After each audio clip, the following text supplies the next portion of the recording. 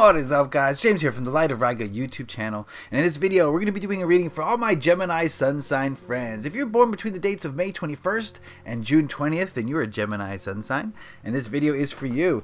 In today's reading, we're going to be taking a look at the month ahead for the month of November. This spread is going to tell us what past, present, and future energies you have surrounding you at this time, what to hold on to and let go of in the month of November, what obstacles and lessons are going to be on your path in the month of November. Basically, it's designed to give you the leg up on the upcoming month so that you can make it the best month possible.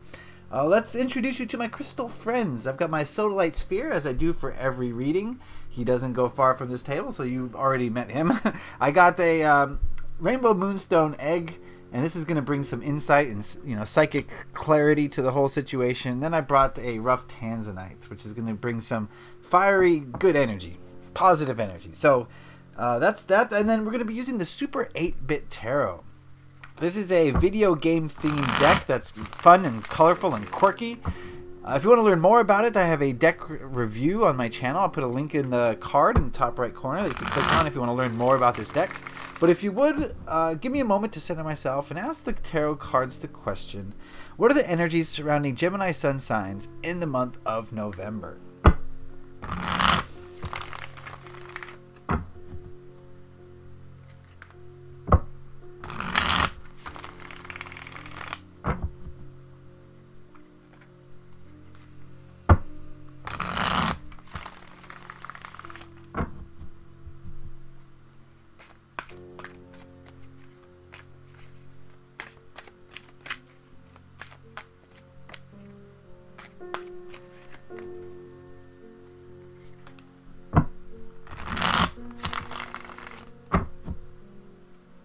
That ought to do it. We will cut the deck and deal them out.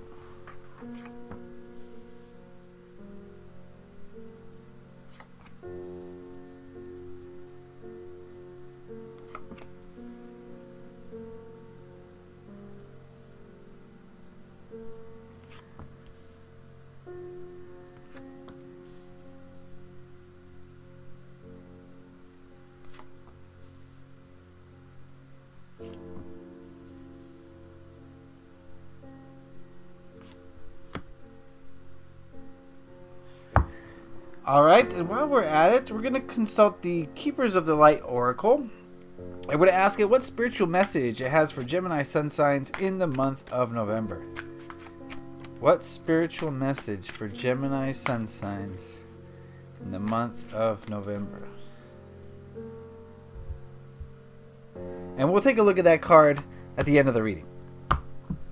Alright, first thing I notice is we got 3 court cards here right in a row.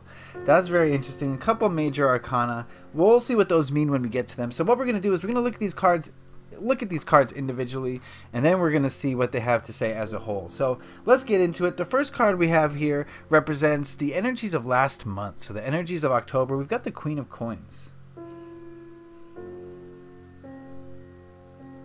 And the message I'm getting from this card is that there was a focus on, for most of you, this is work. Remember, this is a general overall reading. Not everything applies to everyone. So, take what works for you and try to see how these cards fit into your life. But the Queen of Coins is leading me to believe that there was kind of an emphasis on work for some of you. An emphasis on money, possibly. But not like a greedy sort of thing. Not like, oh, I gotta have as much money as possible so I can be the best, right? Not like that. The Queen is a softer energy, and it's an energy of doing what's best for everyone involved. So I do feel like your focus may have been on the physical world in the month of October, but it wasn't like you were doing it out of malice or any negative motivations. It was more like it was in alignment with your highest good. Now for some of you, I do get the sense of nature here pretty strongly. So maybe a lot of you, again, not going to apply to everyone, but maybe a lot of you really enjoyed nature. You spent more time in nature than usual is another thing I'm getting from this card. So it's probably one or the other. It's kind of hard to really focus on making money and spending time in nature unless you're a park ranger or something, So I don't know. Figure out which one applies to you. This card here represents your present, your current energies. We got the Queen of Swords, another queen. And now we've got a movement towards the sword energy, which is the energy of communication, of thoughts, of self-expression. So I do feel like there's a shift here towards expressing yourself and speaking out and making yourself heard and understood by others. And that's kind of general and vague. It doesn't really explain too much. Of course, you're always expressing yourselves, but there's more of an attention being paid to it at this time, is the feeling I'm getting. That you guys are ready to speak your truth, Gemini friends. You're ready to make sure that you're heard. And again, the Queen is a softer energy. It's the energy of doing what's best for everyone, of the divine feminine. And this is without gender. Don't look at the court cards with gender. Look at them more as energies. And so yes, I'm getting the feeling that now's the time for expression, self-expression. Now's the time to say what's on your mind. But you're doing it in a loving way for the most part. So I do feel that this is a positive thing, definitely. This card here represents the energies of next month. So the energies of November. We've got the King of Coins. And now we're going to go back to a focus on the physical. And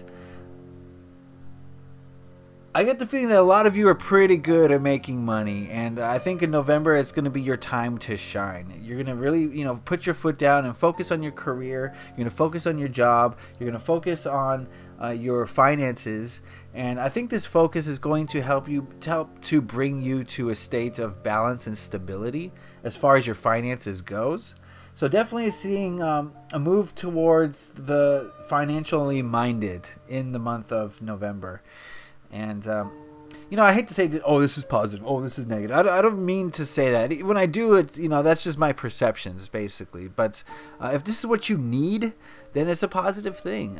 But if this is, taking you off of your path, if you're getting distracted by the shiny things, by the glittering gold, then this, probably not something that you should dwell in for too long.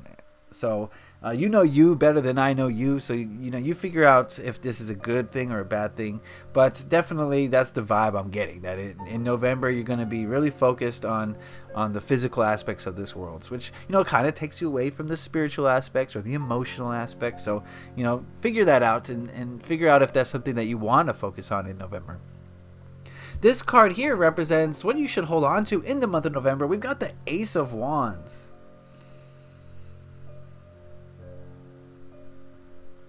To me, this is about new opportunities. This is about following your intuition towards new opportunities and new ventures and new adventures and new trips. And just, the Ace of Wands is about new energy. And when I say energy, I just mean like the sometimes even the physical energy of going out there and doing something, right? So I think that this card is asking you to try something new in the month of November.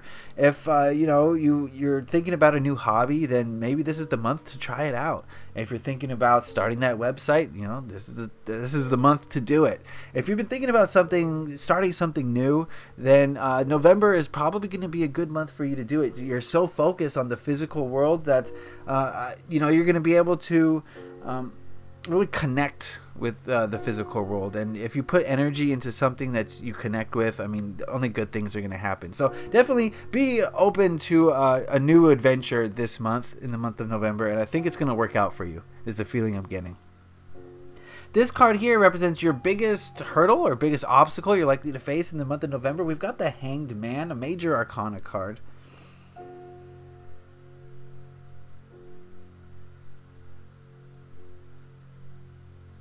Interesting. It kind of contrasts with the King of Coins, but the biggest hurdle is going to be kind of shiftlessness.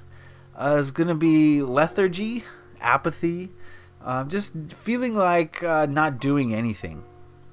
So, we all feel that way. No matter, I don't care who you are. From time to time, we just feel like it's time just to take a break. I don't feel like doing anything right now, and that's going to be kind of working against you in the month of November, because you have this opportunity to do new things and feel new adventures. You got the King of Coins energy, that focus on the natural elements of this world, and so you have the energies supporting you moving forward. But I think you're going to be your own worst enemy as far as not feeling like it, like losing the excitement for things. And this is not necessarily like sadness, it's just like blah, blase, just blah. So if you do feel that way, it's okay to take a break. Just make sure that you're using that time productively, that you're not just sitting there watching Judge Judy or whatever, that you're at least working towards your spiritual goals or your emotional goals at that time, if you're not going to be working towards your physical goals, and just do some meditations, do some shadow work if that's what you need, and use that time wisely if you do feel that way. This card here represents what you should let go of in the month of November. We've got the Hierophant, another major arcana. Give me a moment with this card.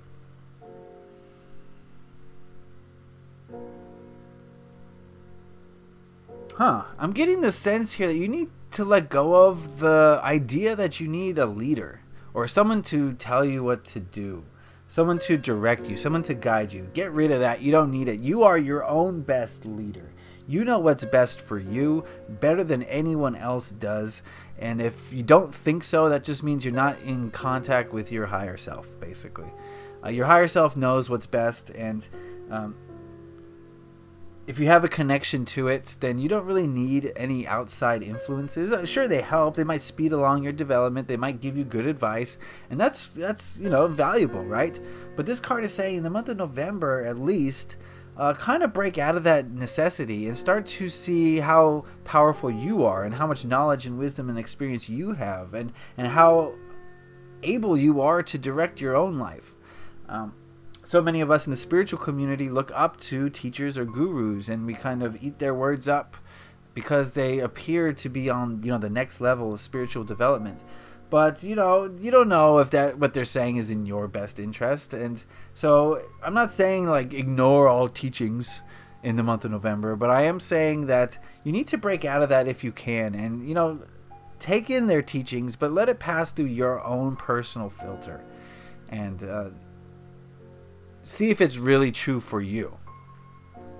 Alright, this card here represents the energy of the people around you in the month of November. We've got the Six of Wands. And I just want to say that, individuals in your life will have individual energies, but this card is kind of reflective of the people in your life as a whole.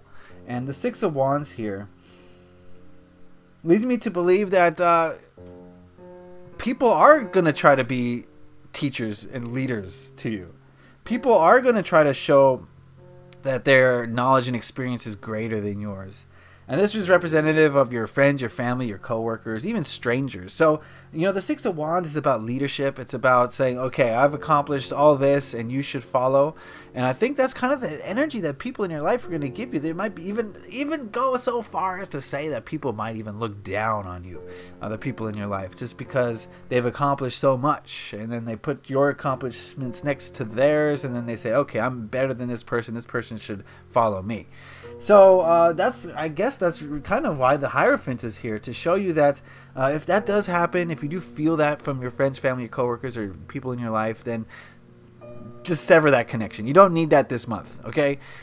If someone's acting holier than thou, if they're trying to direct you, and it could be subtle. It doesn't have to be like, oh, I'm better than you. They could do it subtly and imperceptibly, but if you do feel it happen, protect your energy. Realize that you don't need anyone's outside influence to direct you. You have your own internal compass that you can follow, and okay, you can listen to them and take what they say and pass it through your filter, but no one should have any control over you, and that's something to really be aware of in the month of November.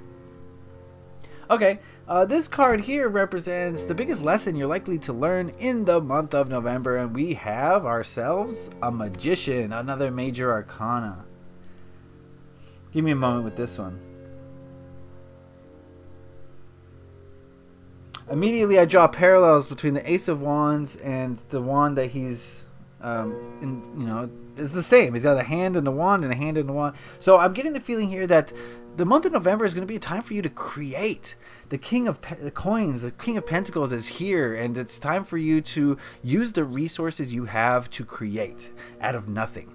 Well, not out of nothing. You're using the resources. So, but this month is about manifestation, and that's the lesson that you're going to learn, is that when these new opportunities come up, if you don't seize them, you're losing an opportunity to create something new. So, you know, new opportunities are going to spring up in the month of November, and it's important that you jump on them, you know, and